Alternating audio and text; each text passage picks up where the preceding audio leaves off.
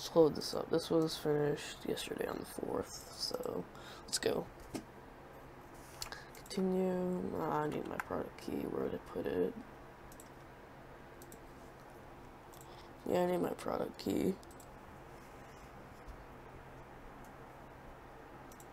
Okay.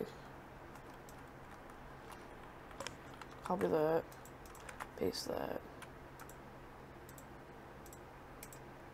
Go. Okay, we're in. So as you can see, right off the bat, the taskbar I think is bigger than previous. You got the date there, the show desktop button, which doesn't work currently, but it will soon. And it says Vendon 3.1. Let's see. So about Vendon shows you 1257 calendar. Got an average calendar.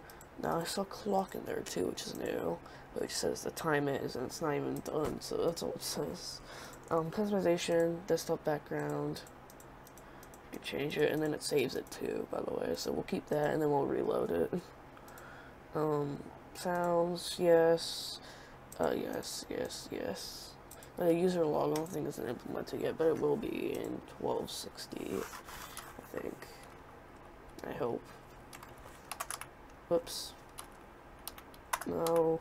Okay. No. Okay. Oh my god. No, I don't care. No, just get out. Okay, thank you. Internet. www.vendon.com. Vendon Insider. Free key. No, I'm gonna have to censor that key. Because you can use it really for anything. So, not anything, but you can use it, so I have to censor the key.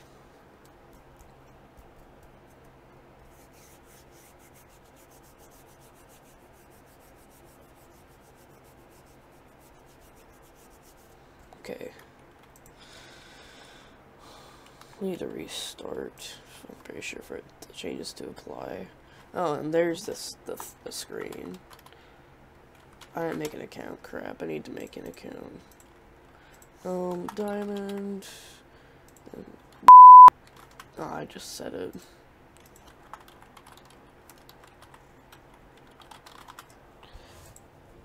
Yeah, there we go, we're in. Saves my background and everything. And there's the program, so you have to restart to apply changes. Now let's go to build, which is going to look different, I think. So, but she looks the same, so it didn't really matter then. Let's go back to the OG.